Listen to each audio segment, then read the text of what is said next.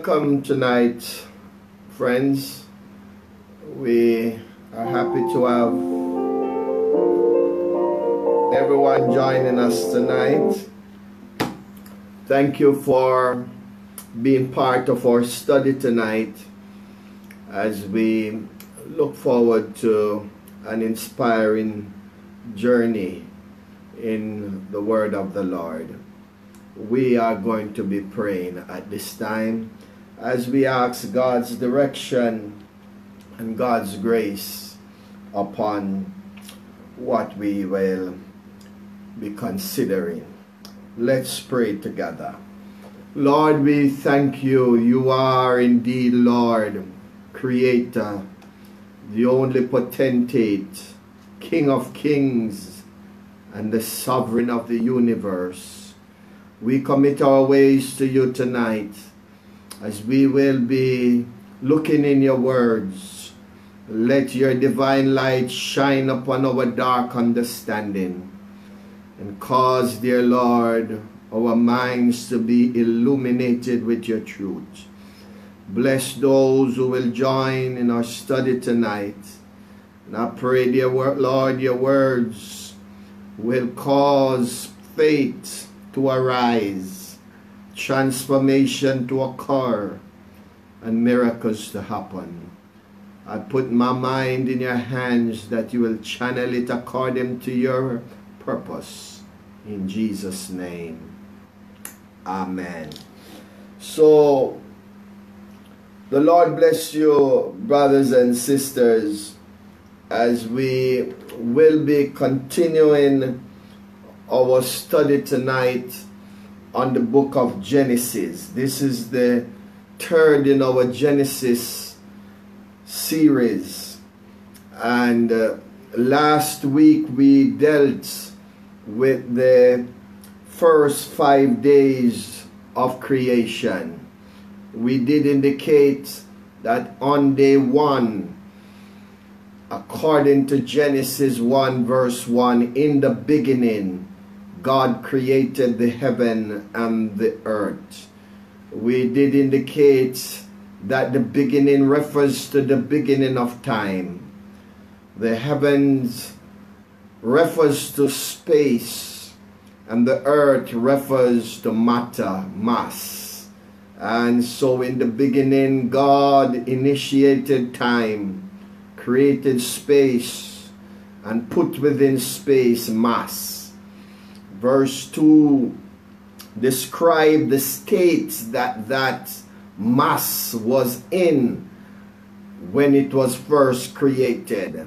It says the earth was without form and void. It was shapeless and empty and waste. And it was covered by water, and darkness covered the deep.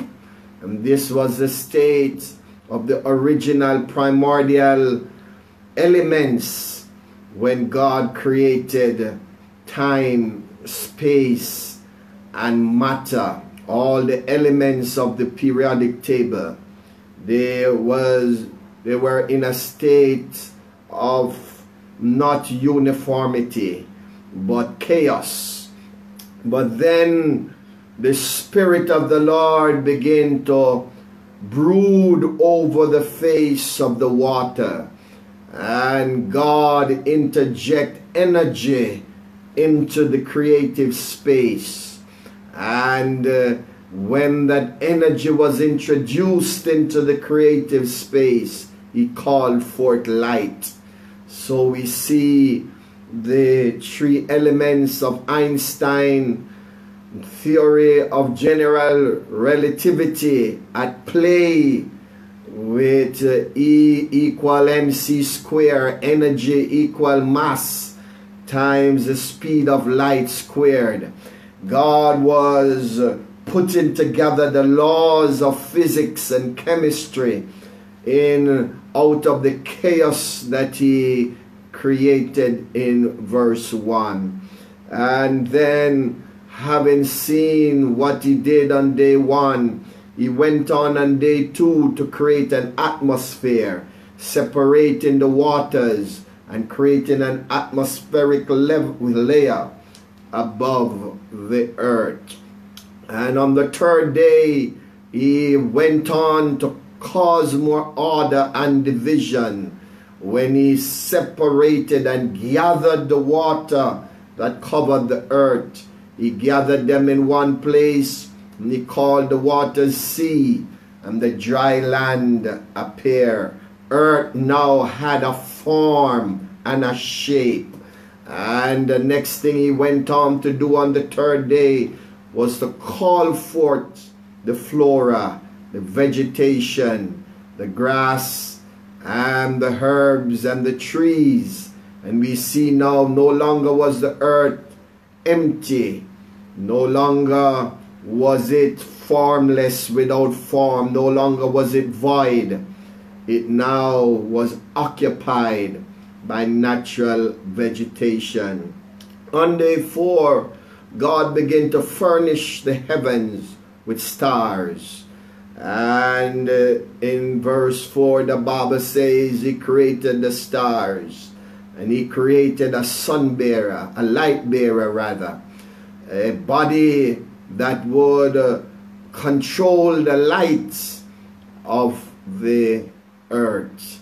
And he created the sun and the stars.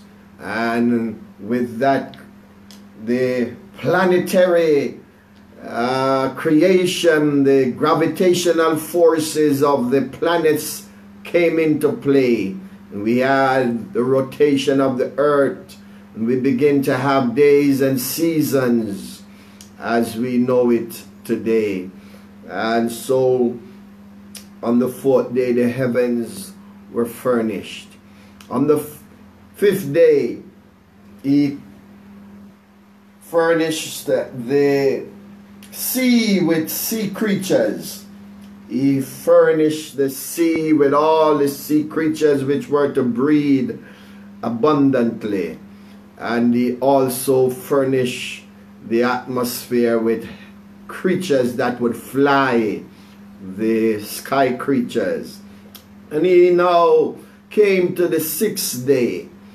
And on the 6th day, he created the land animals, the beast that would inhabit the forest and the jungles. He created the cattle that would commingle with what was to come. And he created the creeping reptiles and insects. And after he was through, he paused and he came to the climax of his creative work. He was about now to perform his most glorious act of creation. This was the moment. This was to be the hour. All that had taken place before in the past 5 days was in preparation for what was about to happen. And then God spake.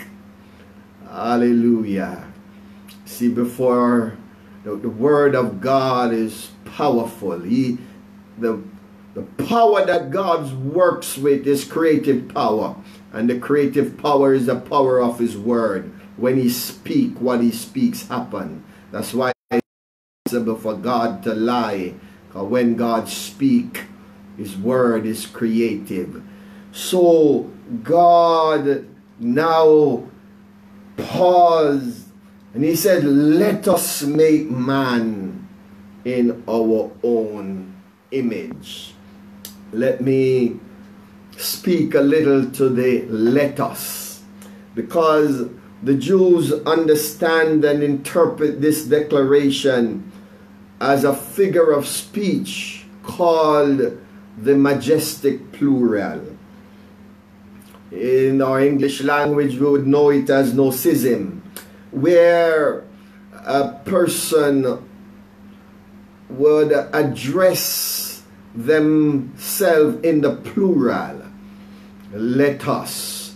Yes, it is a form of speech the Jews would understand it to express the majesty and grandeur of the speaker and calls attention to the import of the action to be executed. There are 4 such verses in the Bible which this figure of speech, the majestic plural, is used. It is used in Genesis 1 verse 26, also in Genesis 3:22, when God says the man is become like one of us. It's also uses Genesis 11 verse 6, when God said, let us go down and see what is happening at Babel. And in Isaiah 6:8, when it was declared from heaven, who will go for us? Now, these passages were not intended to convey a notion of a plurality of the Godhead. It is simple, a linguistic tool that God employs to accentuate His greatness. Yes, brothers and sisters, when it came to man, God paused. He self-reflected. He internalized. He counseled with Himself. And He called on all His divine attributes and brought to bear the fullness of His Godhead on the species that He was about to create. Because this was now to be the crowning moment and the crowning glory of creation.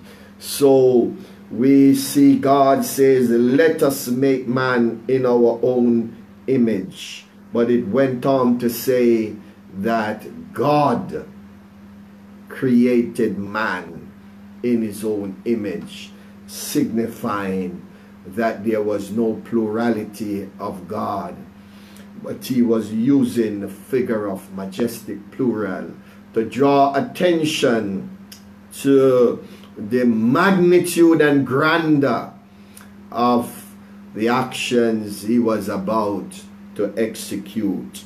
And so we see in Genesis verse 1:26, the first mention of the word man. This is the first place where the word man appears. The word man in the Hebrew is actually Adam. That's the Hebrew word for man, Adam. So that's where Adam got his name in chapter 2 verse 19, where the word Adam first appears in the King James Version.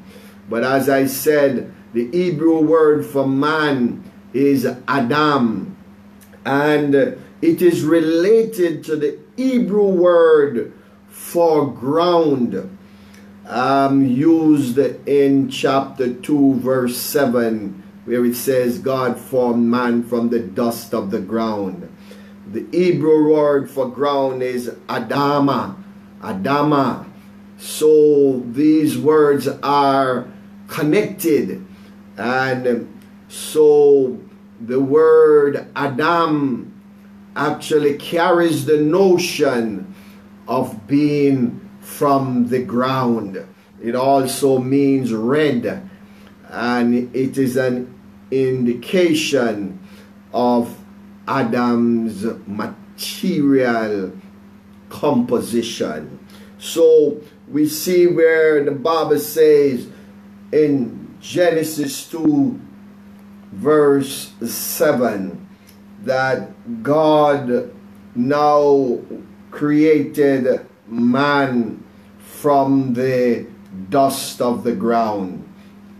Amen. Verse 7, and the Lord God formed man of the dust of the ground and breathed into his nostril the breath of life, and man became a living soul. So here we see, brothers and sisters, man being formed from the dust. Ecclesiastes 12:7 tells us that the dust man shall return to the earth, as it was from whence he came. In Ecclesiastes 3:19 it tells us that all will return to the dust again. In Psalms 104 verse 29, Psalmist says, Thou hidest thy face, they are troubled. Thou takest away their breaths, they die and return to their dust. So the scripture says God formed man from the dust of the ground, and it was referring to the physical composition of man. You see, God spoke the animals into being, but for man it was to be an intimate journey. Man was not just spoken into being. Yes, he was to be an intimate, special edition, handcrafted product of God. So God got down to work and he sculptured the body of man from the dust of the earth. This was to be his personal artistic masterpiece. The body of man shaped and fashioned and handcrafted by God himself. And so God created man from the dust of the earth. And the body structure that God made from the earth, when it was true, it looked like a corpse in a casket. It lay there lifeless, motionless, inanimate. And it was just the corpse, the body. Just as our car has a body frame, but it needs power. It needs someone to power it up so it can move and do marvelous things and go boom, boom. That car needs to be powered up. Just as our computer, when it is assembled, is useless. It is just a configuration of physical parts of hardware. But someone has to program it with a software, an operating system, and then boot it up. And then it can do incredible things. Just as our light bulb is just a configuration of material things, but it is lifeless and lightless. But when someone introduces electricity to that bulb, it lights up and begins to glow. And so the man was there lifeless, like the body of a car, like the hardware of a computer, like a bulb disconnected. But then the Bible says, God breathed, the wind of God, the life force of God, breathed into the nostril of man. Yes, I call this the kiss of life.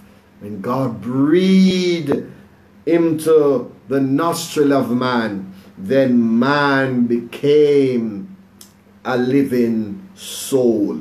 Yes, brothers and sisters, when the life force of God entered the body, man became a living soul.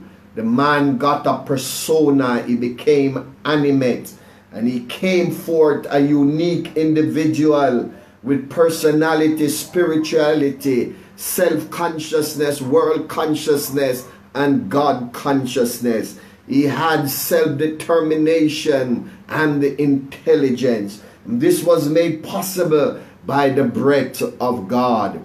So in this verse, brothers and sisters, we see the tripartite nature of man. Man made up of body, the physical material from the earth, the organic material of the earth. But then that body without the Spirit from God is dead. But when the Spirit of God blew life the life force into the body became a person. It took on a persona. Man became a living soul. So we see the three components of man: body, soul, and spirit. The spirit is the life force. That is what animates the body. And everybody have it. The good have it, the wicked have it, the poor have it, the rich have it. That's what gives life to the body. But then the soul is the individual, the consciousness and the individuality within that body is the product of the life force uniting with the body. So brothers and sisters, understand this. The body belongs to the earth. That's where it came from. The spirit of life, the life force, belongs to God. That's where it come from.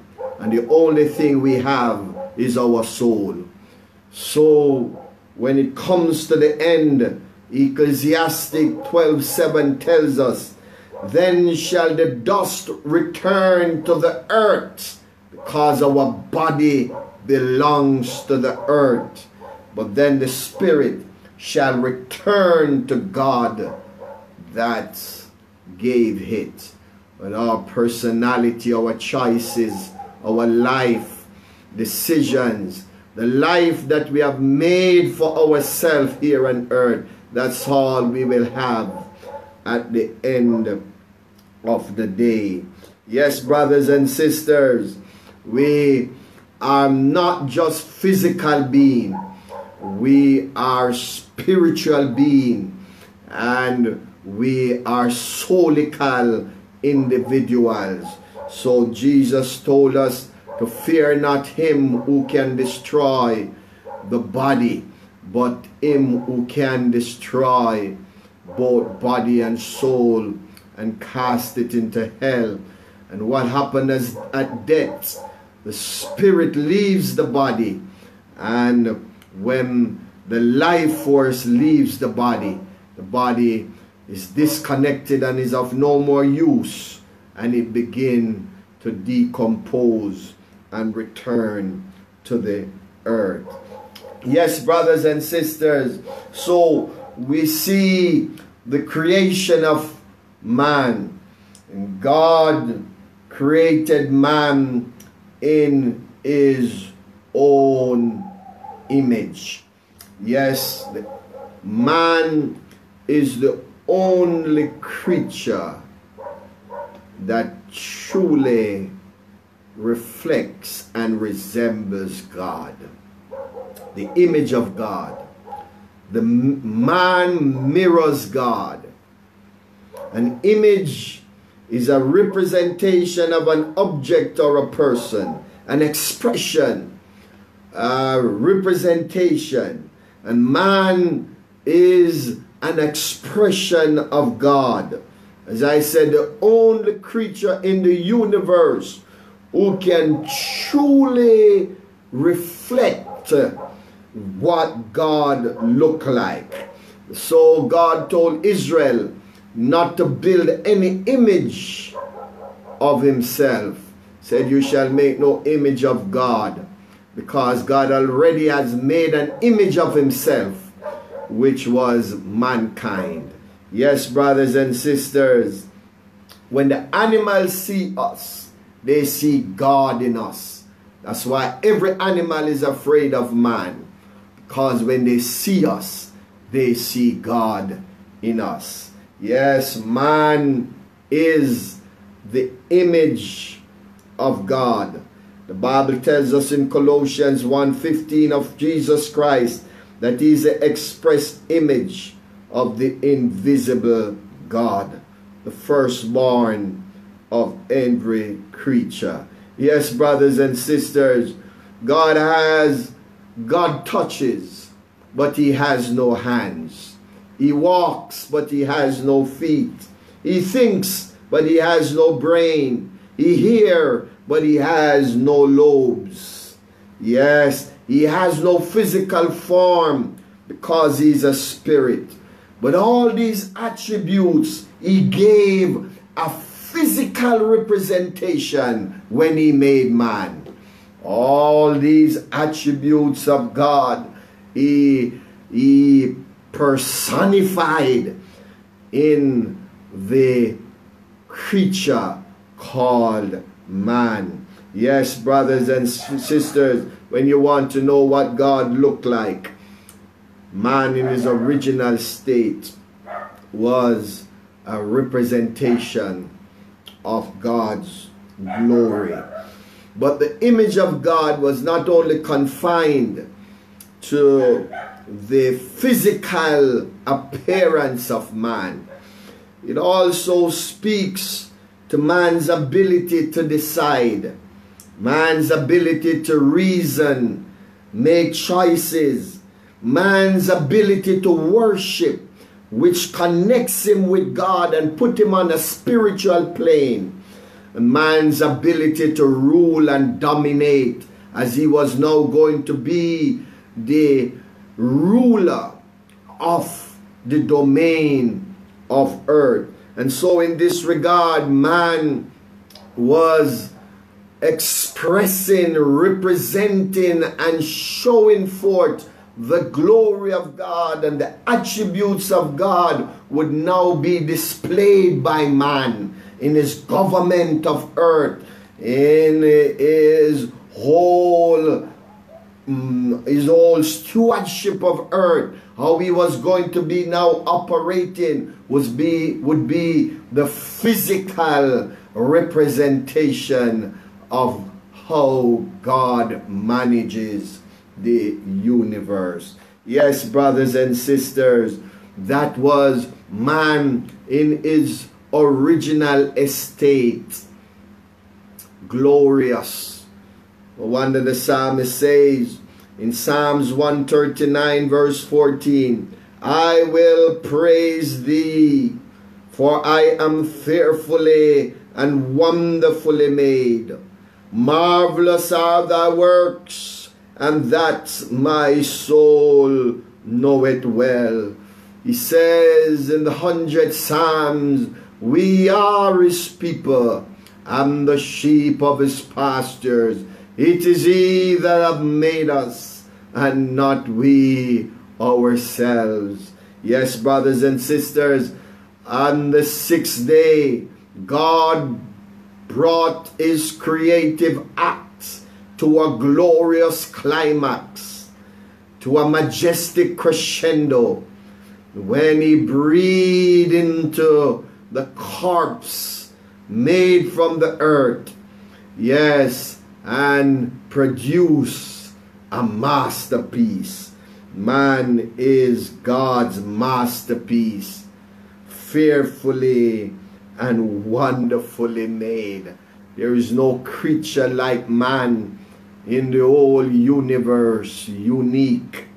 Yeah, I can imagine when God was constructing the body of man, he knelt down to craft this creature. He might have said, you know, I gave the elephant a long nose, but this creature, I don't want him pushing his nose in other people's business, so I'm going to give him a cute little nose. I can imagine when he came down, he says, you know, I give the giraffe a long neck, but I don't want this creature putting his neck over people's fence, so he just tuck a neat little neck on that creature. He said that the donkey has a long face, but this creature, I'm going to give him the facial muscular ability to smile and to laugh and to express joy. And so he made man with the capacity to express joy through laughter and smiling. And of all the other creatures, he put them on fours to walk. But he says, this is my masterpiece, I'm going to set him uprightly to walk with his head high and his shoulders broad. He's supposed to depict dignity and majesty. He's going to walk, and every other creature that sees him is going to awe and wonder, because they are going to see a reflection of my power in him. This is the masterpiece that God created at creation, flawless and in harmony, in unity and unity. Man was majestic in all his ways and his faculty, the masterpiece of creation, designed to rule earth, designed to dominate earth, and designed to be an expression, a representation, an image of God. So when the angels want to see what God looks like, they would look at man, because the Bible says that he dwells in light that no man can approach. The Bible tells us in Timothy that in Jesus Christ, amen, God was manifested in the flesh, justified of the Spirit, and seen of angels. Angels were getting the first comprehensive and total look at God when Jesus walked,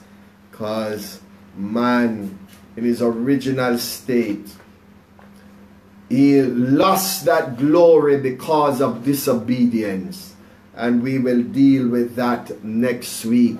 But brothers and sisters, I am happy that there was a restoration of man's glory through the baptism of the Holy Spirit, made possible by the death, burial, and resurrection of Jesus Christ. Man fell from that glorious heights. Man has not evolved as the scientists said, but man have devolved. Man has diminished. Yes, man did not evolve from being cavemen. Man devolved from being the image of God and became cavemen. The sin that caused men to begin to behave ungodlike or ungodly. Amen. We lost our God kind. We became mankind after our own stiff-necked ways and choices. But through Jesus Christ, the glory of God has been restored. There is now the light. We are now the light bearers, a royal priesthood, a holy nation, a peculiar people. So I want to encourage us tonight, brothers and sisters, those of us that have experienced the second act of creation. And we'll go on to that at some point. But after 6 days, God finished his work of creation. There was nothing more to do, and so he rested on the seventh day. He looked at what he did, and he says it was very good. Yes, brothers and sisters, I'll just say one thing about the seventh day. As next week we will be dealing up with the subject in the garden with God. I'm going to speak to the creation of the woman and the whole matter of the Garden of Eden. But brothers and sisters, after he had finished his work on the sixth day, the Bible says, and God rested on the seventh day. And on the seventh day, God ended his works which he made, and he rested on the seventh day from all his works which he had made. And God blessed the seventh day and sanctified it, because that in it he had rested from all his work which God created and made. I will not be dealing tonight extensively with the seventh-day rest, because I will be doing a series on the Sabbath. But suffice to say that in these two verses, verse 2 and 3 of Genesis 2:3, no mention is made here of a Sabbath. The word Sabbath is not even used. No commandment is given to man to observe a Sabbath. God alone worked and God alone rested. Why did he rest? He rested not because he was weary, because the creative works of God was not physical. He did not expend physical energy. He expended creative energy, which was the energy of his creative work. So God rested because his works were finished. This work, this rest is totally confined to God. Now, after God rested the seventh day, what did he do on the eighth day? There was nothing more to do, so he rested on the eighth day. And after he rested on the eighth day, what did he do on the ninth day? There was nothing more to do. He continued rested on the ninth day. And after he was finished on the 10th day, what was there more to do? Nothing more to do. He rested, because this rest of God was intended to be an eternal rest, where he ceased from the work of creation and begin to enjoy his relationship with man and the new world that he had created. But the rest of God was disturbed by sin. That's why Paul in Hebrews 4, he tells us that we must labor to enter into his rest. That's why when Jesus came, he said to the Pharisees who contested his workings of miracle on the Sabbath, he said, the Father worketh and I worketh hither. And if the Father is working on the Sabbath, I will work hither. Because there needed to be a new creation. Sin provided a need for a new creation, and God had to disturb his rest to work on the plan of salvation. But there remained therefore a rest for the people of God.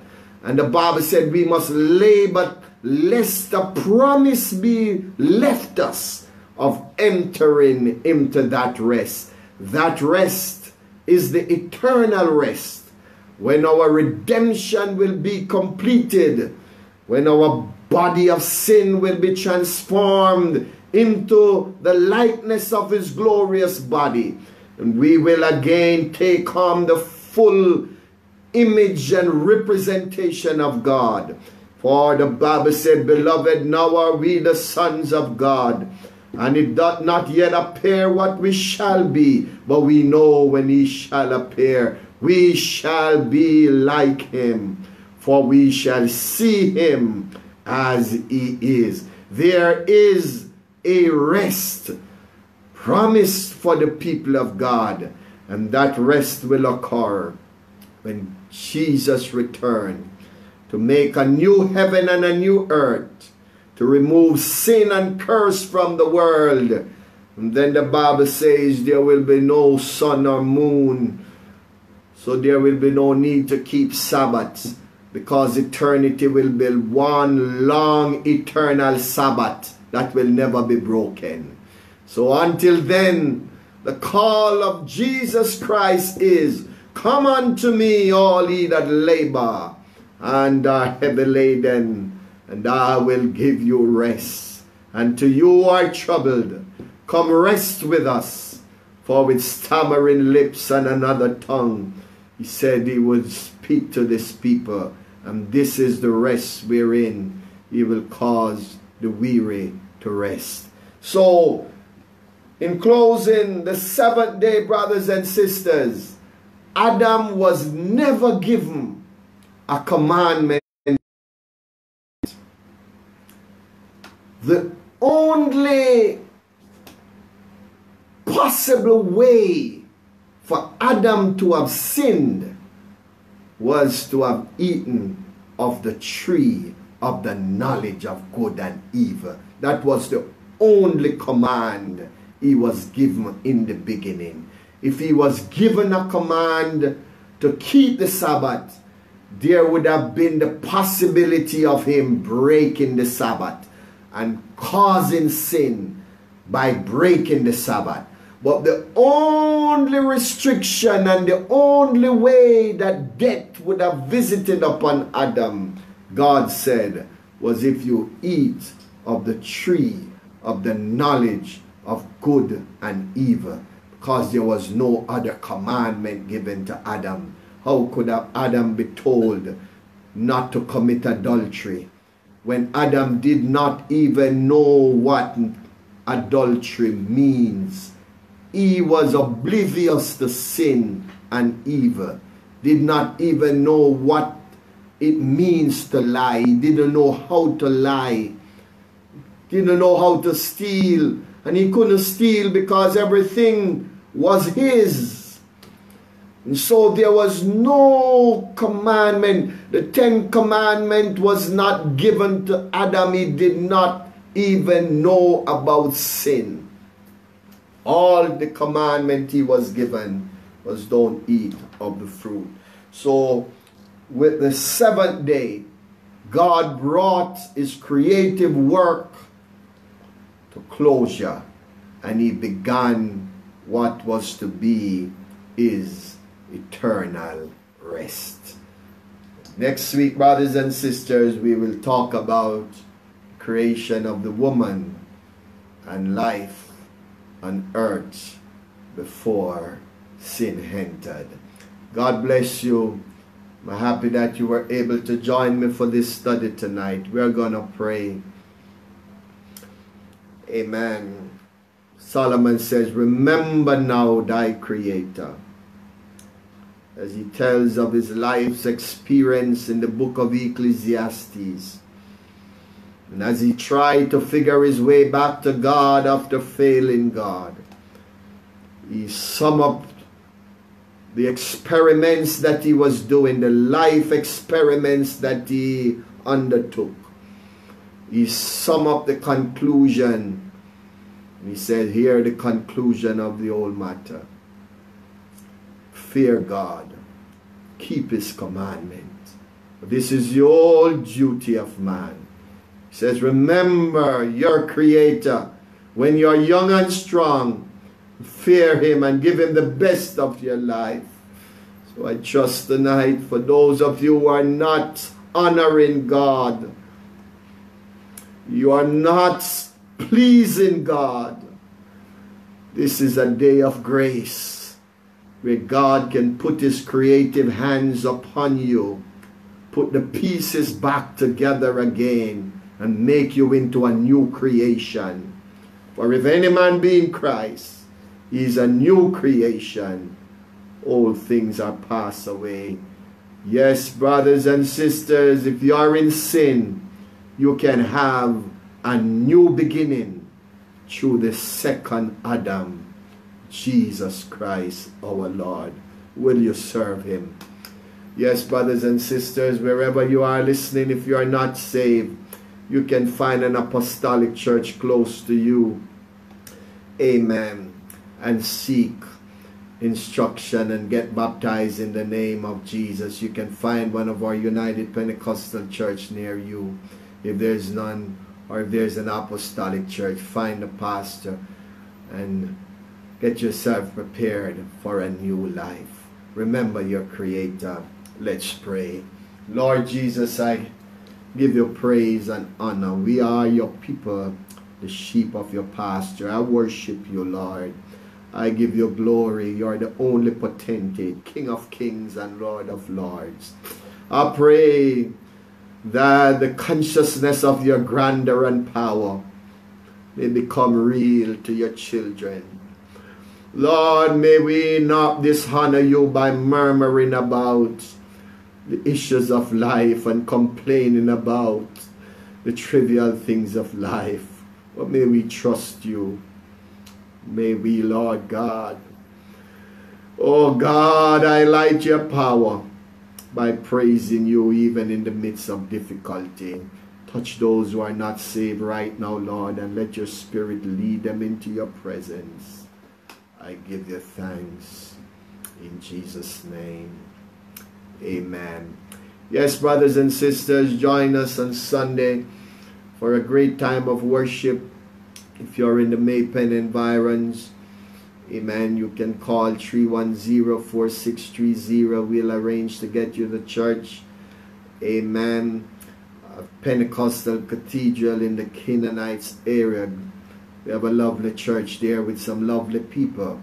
Come and experience the presence of God there. And if you are in the Kingston area, I invite you to worship with us, Pentecostal Sanctuary, Upper Waterloo Road and the Grand Spend Road. And you can call 924-2730 for further directions. God bless you. And let me leave you with one of these, amen, lovely songs we used to sing in our, amen, Sunday school years ago. Oh, we want back those Sunday school songs. Amen. Being songs, all things bright and beautiful.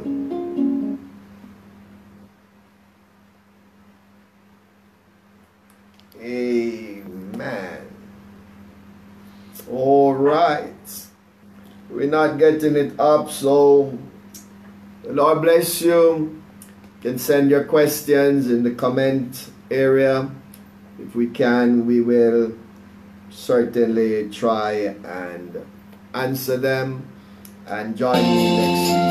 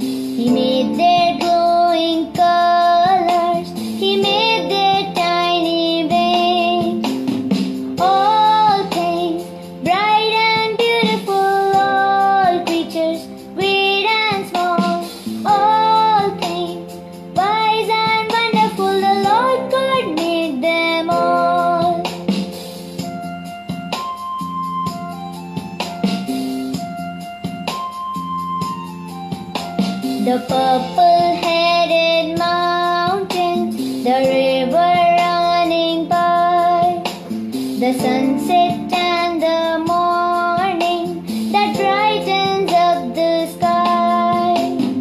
All things bright and beautiful, all creatures great and small, all things wise and wonderful, the Lord God made them all.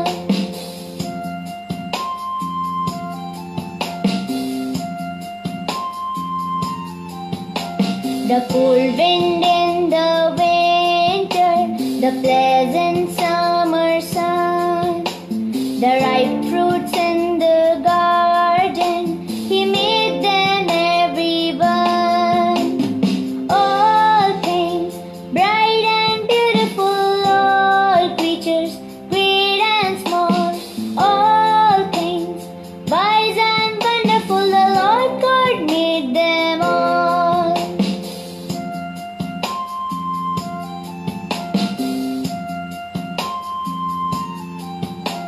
The tall trees in the green wood, the meadows where we play, the rushes by the water, together